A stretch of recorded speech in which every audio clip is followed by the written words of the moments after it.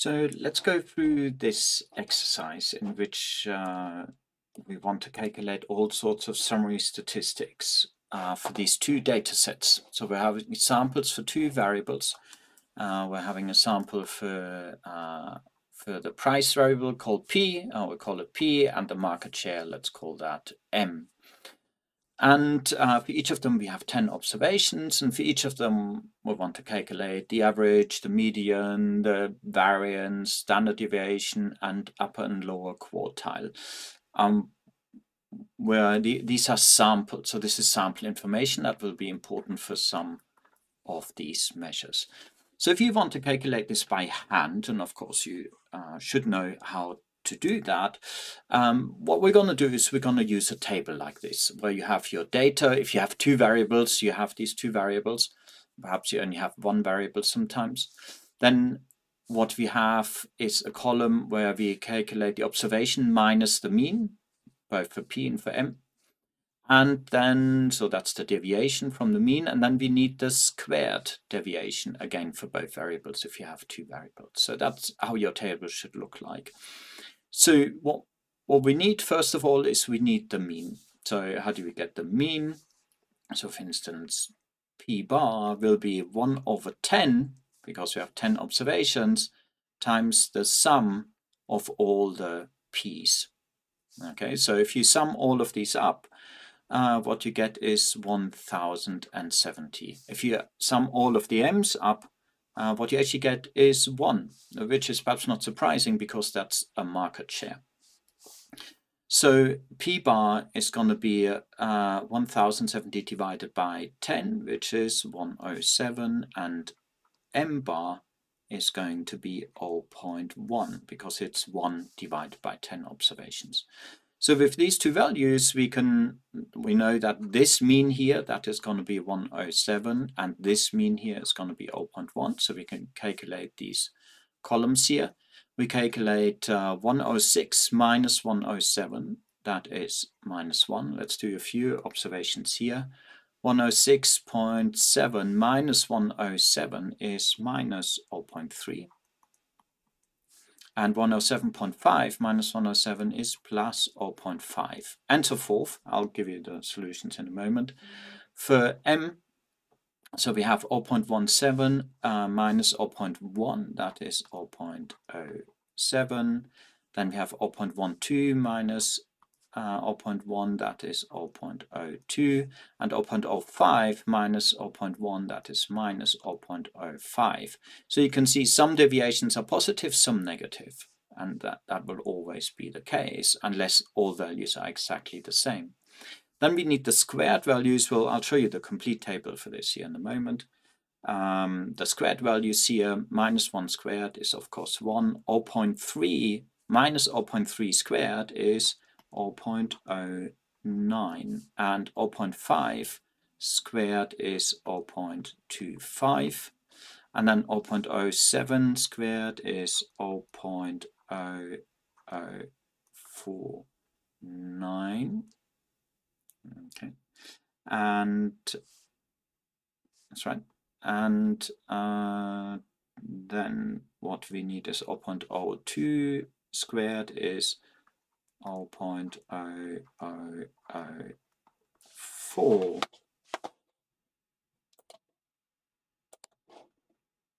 And finally, we are having minus 0.05 squared, and that is here 0.0025. Okay, so let me, and what we then need is actually, especially of these two columns, we need the sums. So what we see here is the complete table with all the values completed. Let's repeat again what we calculated. P bar was 107 and M bar was 0.1. So now we want to calculate the variance. The variance, sample variance, let's call it S squared for P, is 1 over, and now not 10 but 9 because it's a sample variance, the sum of pi minus p bar squared. So the sum of this column. The sum here is 8.18, so we have 1 over 9 times 8.18, and that turns out to be 0.9089, rounded to 4 decimal places. You should always at least round to 4 decimal places. Then we have sample variance of m is 1 over 9, and now times this sum, because that's the sum of mi minus, let me just write that down, the sum of mi minus m bar. So that is 1 over 9 times 0.0542, and that is 0.060. Okay.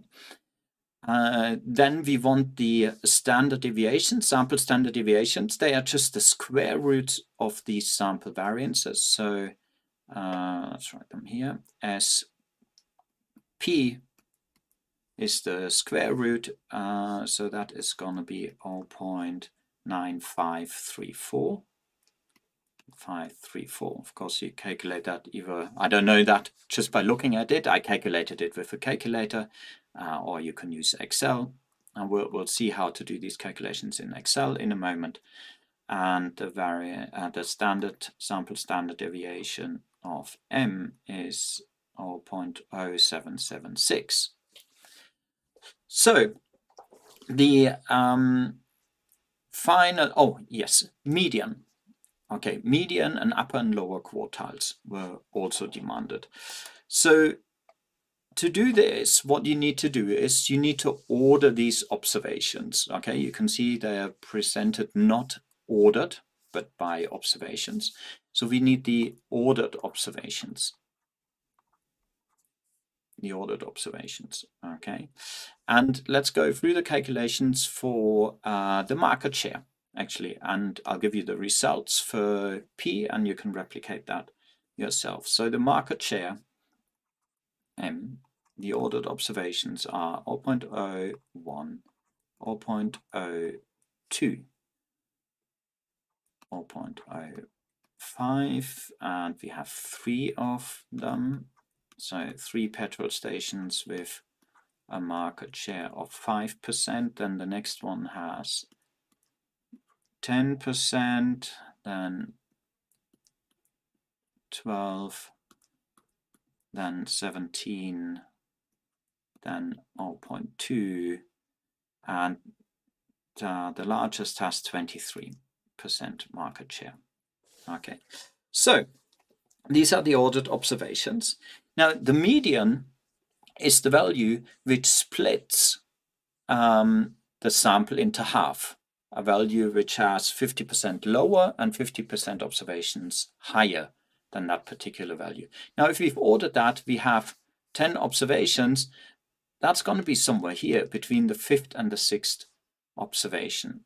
So the median is going to be between 0.05 and 0.10, and we know the convention is that it's halfway between those. So the median for M is going to be 0.075. And let me also tell you what the median for P is, but you can get that yourself. The median for P is 0.07, sorry, 107.15. Okay, now what about the lower and the upper quartile? So let's calculate that here, the lower quartile. Now that is the same as the 25th percentile. Okay, so we could say percentile the 25th. That means it's a value where 25% of the observations in the sample are lower and 75% are larger. So what you need to do here is you need to first understand what sort of percentiles are these actual values here. So for instance, that value here, 0.02, what sort of percentile is this? Well, the value of 0.02, one observation is smaller and 8 are larger. So this is the 1/9. So we have 9 observations other than that precise value, and 1 is smaller.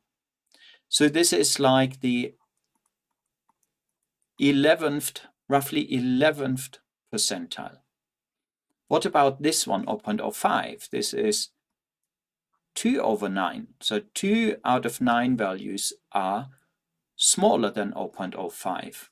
So that is something like the 22nd percentile, and so forth. So 3/9, this will be 0.33rd percentile, and you can see the pattern here. Let me just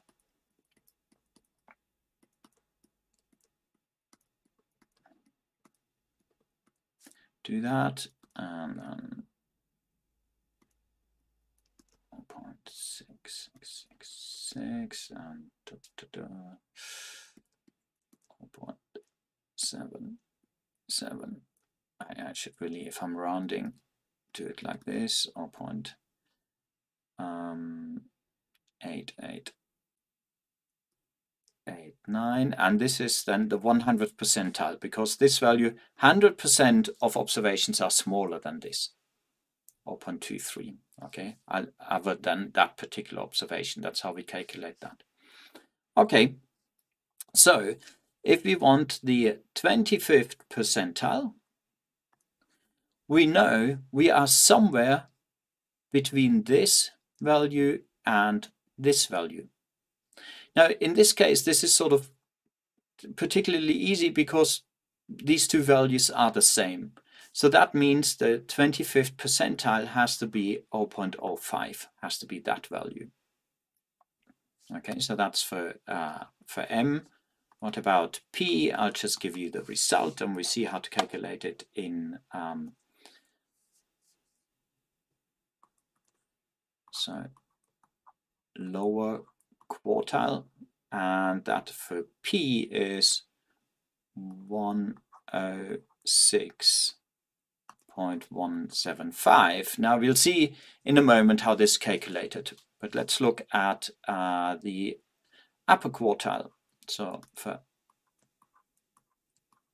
M, the upper quartile, or the 75th percentile, that's going to be somewhere between these two values, because we have the 66th percentile here and the 78th percentile here, and it's going to be a little bit closer to this value here. 75th is closer to 77 than to 66, but it's going to be between 12 and 17, but not quite in the middle of those, okay, a little bit closer. So how much closer is it going to be? Okay, well, it's going to be basically the way how we calculate it is that lower value plus something. And now how much is it? So how much of that difference between 17 and 12? So plus something, I'll continue that in the next line. So something of that difference, which is 0.17 minus 0.12, so something of 5% or 0.05 will be added. How much will be added? Well, however, the far away we are from 0.66. So our percentile we want is 0.75. How far is that away from that 666 percentile? That's that much.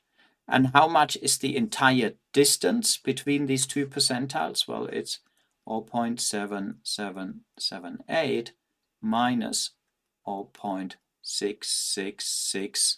I should really say 7 here, okay? We have that rounded 7.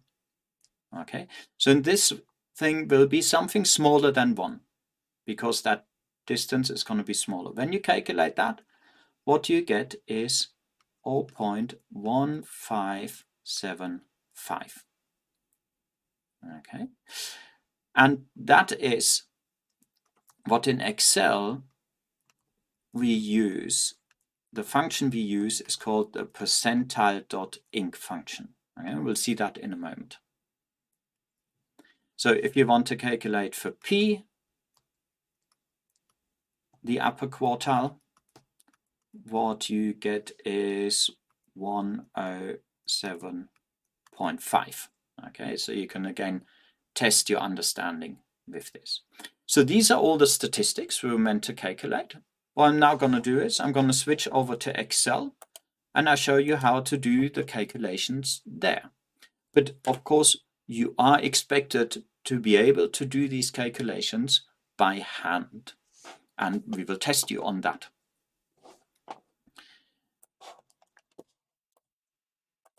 So here is our sample, our data in Excel. So the way how we do that is, you could of course recreate, let's actually do that first. We'll recreate that table which we just used here, which we just used for the hand calculation. So can calculate P minus mean, M minus mean, and then P minus mean squared, and M minus mean squared. Okay, so firstly, of course, we need the mean. That means we're calculating the sum here. So we're calculating sum of all of this. Okay, sum of B2 to B11. Then I just copy that across. Then we can calculate the mean.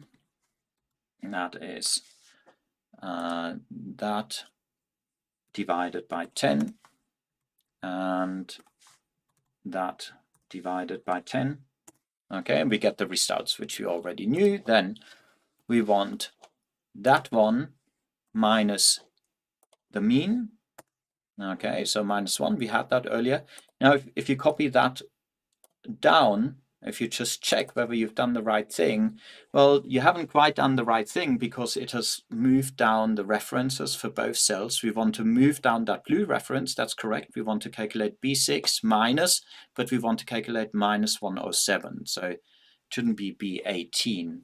Okay, so we go back into that formula and we want to fix that B14. That shouldn't change, so we put the dollar signs in front of the B and in front of the 14.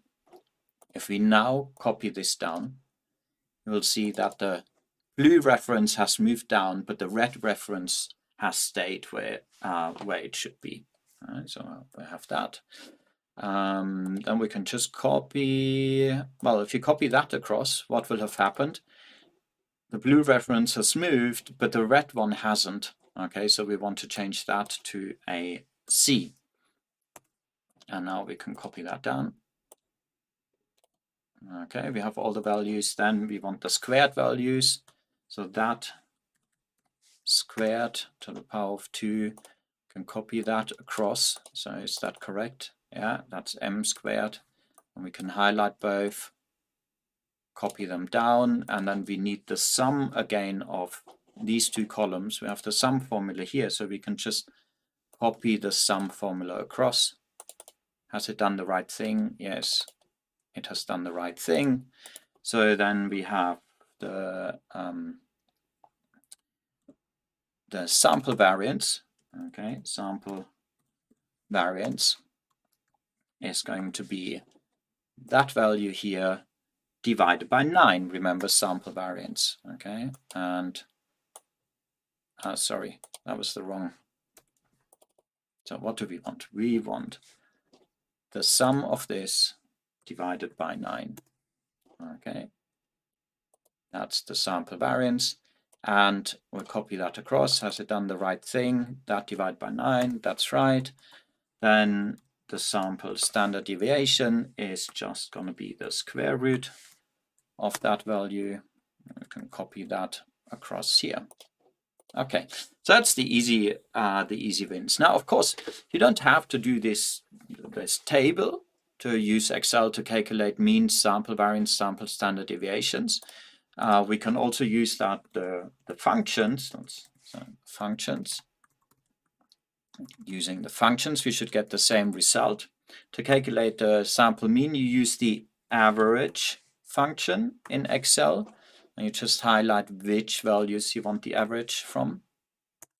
107, that's great. Or we can just copy that across, because it has now calculated the average of that, 0.1. So what about the variance? So equals, we'll tell Excel, hey, we want a function, variance, and you can see there are different versions. What we want is the variance.s. Okay, and then of these values. And you see, of course, we get exactly the same result. We can copy that across and we get the same result. Then the standard deviation, we could again just calculate the square root, or we can use the standard deviation function, which is stdef. And then again, there's a population and the sample version. So we want the sample version. So I highlight that. Then I press tab to get it active. Again, I need to tell Excel of which data you want the standard deviation. And of course, we have the same results again. So both ways of calculating it's the same way. Of course, one is easier than the other. All right, so using the functions directly is clearly easier. And what do we need now? We want the median. Okay, so well, we use the median function. It doesn't matter whether it's sample or population. And that, of course, is the value we had before. Then we want the lower quartile and the upper quartile. So what we, as I said before, what we use here is the percentile.inc function. Oh, sorry. Percentile.inc. So I click, I highlight it, and then I press tab, or you can type the whole thing. Highlight all the observations. And then you have to say, you see that it requires two inputs, the array, that's the data for which we want a particular percentile, and then comma k, that's what percentile we want. We want the 0.25 percentile. And that's what we get. And again, we can copy that across. And let's just copy that formula and put it into the upper quartile, because it's almost the same. All we got to change is change that from 0.75 to from 0.25 to 0.75, and here we have the upper quartile, and again we can copy that across. That's fine. So that's how you use the function in Excel. Now, if you want to replicate the hand calculation of the percentile, let's quickly do that. What we first need is we need the sorted observations. So let me just copy these across here. But now we want to sort